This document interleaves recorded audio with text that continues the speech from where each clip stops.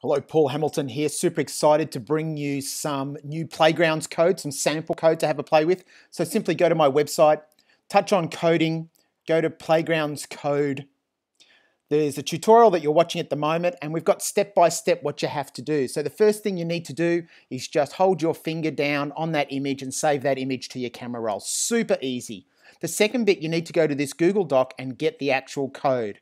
So you can see there, it's opening up a Google Doc. And all you need to do is hold your finger down, select all, and copy. That's all you need to do.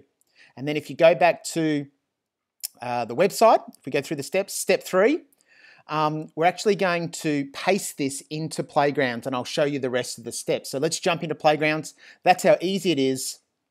Let's go new. Let's go create Playground. We're going to go with a blank template from scratch.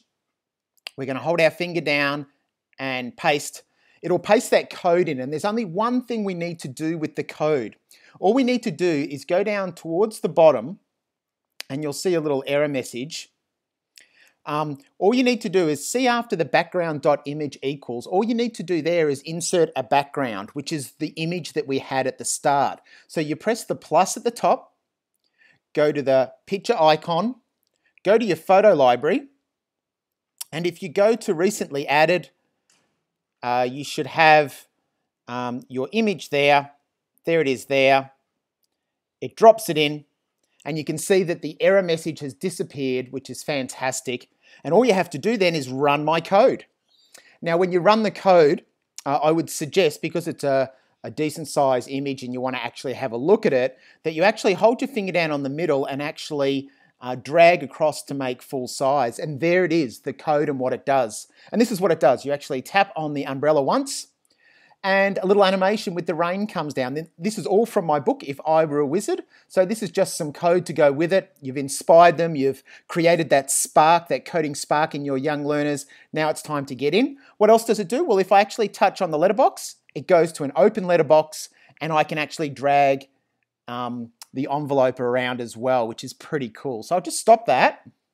And there's some really cool things that we can actually do. So I'll just drag it back and so we can have a look at our code. Now I'm going to break this code down into little sections for you a little bit later, some other tutorials so that you can actually have a look. What does this import UI kit and playground support and gameplay kit, what does it all mean? So we'll pull that apart, but what you can actually do is start to play around with the different graphics, because the raindrops and the actual letterbox and the envelopes are actually just emojis. So I'm wondering if you can actually change the raindrops into, say, something like love hearts, and actually substitute it with a different emoji while keeping the same code, and start to play around with the code, start to explore the code in Playgrounds and see what it can do. So that's just a great little way of getting you guys started.